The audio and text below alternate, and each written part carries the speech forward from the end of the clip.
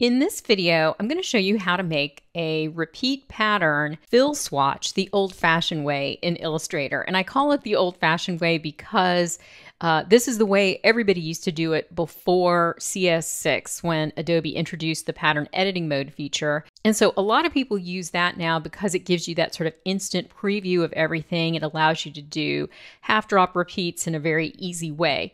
But there are limitations, as you'll see the more you work with it.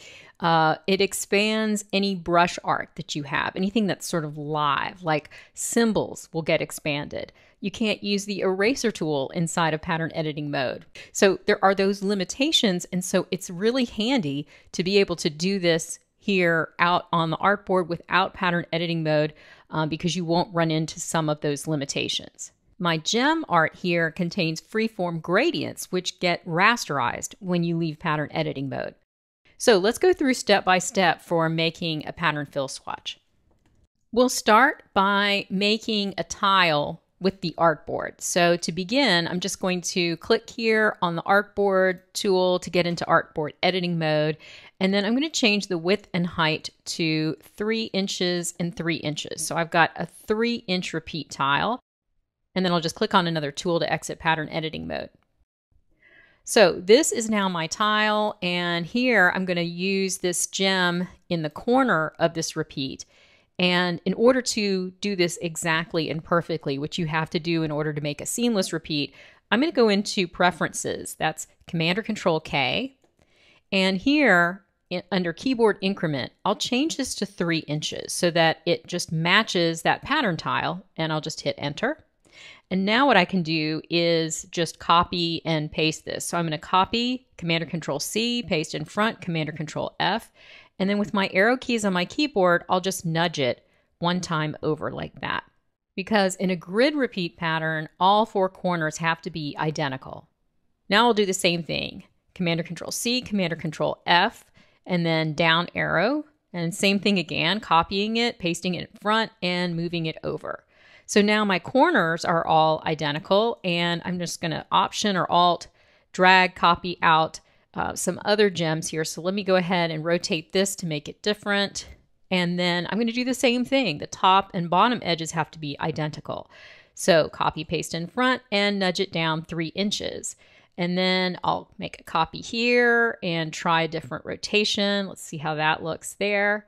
And maybe I'll move this over a little bit, and then copy paste in front and make the right hand edge identical to the left hand edge. And then everything in the center can be, however you want it. So I'll just go ahead and make one copy and add it there.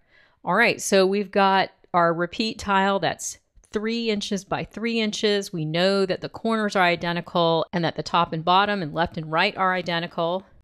Now let's put a background color in. So I'll drag out rectangle, send it to back. That's kind of a crazy color. Let me go ahead and make that. Maybe I'll just make it black. We'll see how that looks. All right.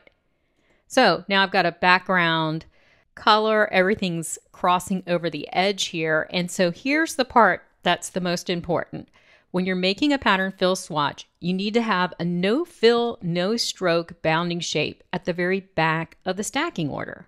So I'm going to make one.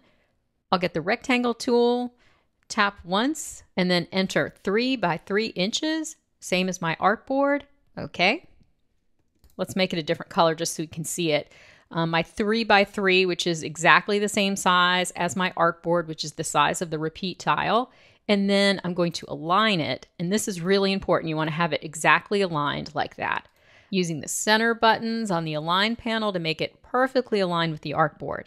Okay, now I made it this color just so that we can see it. But what's important here is to make it invisible. No fill and no stroke. So I'm going to come over to my little color swatch for the fill there and just change that to none. So I've got none and none.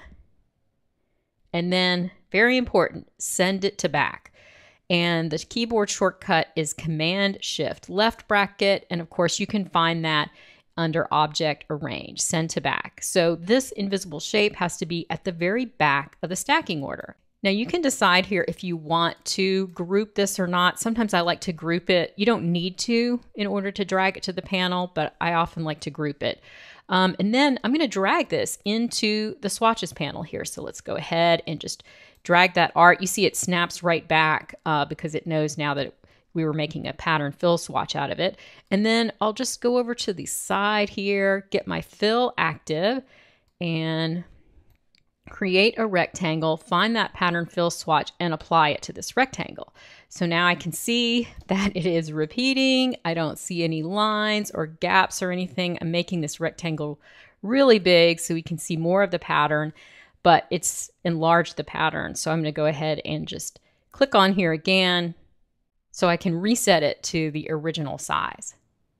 Now, if you ever have trouble with a pattern and it doesn't look like this and it doesn't tile out, make sure you do a checkup here. I'm just going to go ahead and make the thumbnails really large here so we can see them.